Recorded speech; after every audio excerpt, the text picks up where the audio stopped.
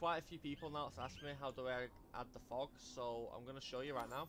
So you go to map options, scroll all the way down to volumetric, and then press enable.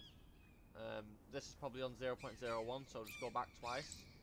It's probably like that at the start, so go back twice, change the colour, whatever colour you want it. So if you just want mist, you normally do it like a bright grey, and then if you want it even thicker than that, you go up to light bounce, and then put that white, and then just, yeah, you can have that up to 100 if you wanted to, but I mean, who's gonna want that rubbish? You get the gist of what I'm trying to say.